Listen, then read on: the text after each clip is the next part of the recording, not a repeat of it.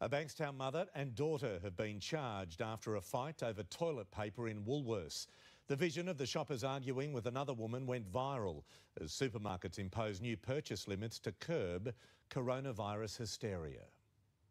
The fight over toilet paper that went viral around the world. I just want one pack. No, not one pack.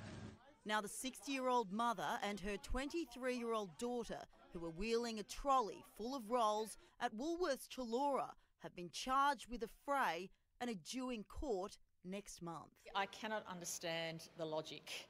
We have a big factory in Penrith that produces toilet paper.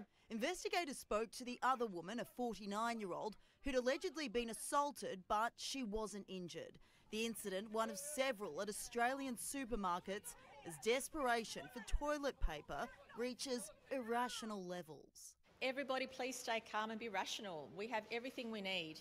For the second time in a week, Woolworths and Coles have been forced to crack down on the number of toilet paper packs allowed to be purchased. At Woolies, customers are now limited to just 2, but here at Coles, it's down to just 1 per person. We have asked our suppliers to focus on increasing production of larger pack sizes. A pack of 30 rolls should last an average family for around 3 weeks. We can all get enough toilet paper if we all calm down a little bit. Hannah Sinclair, 9 News.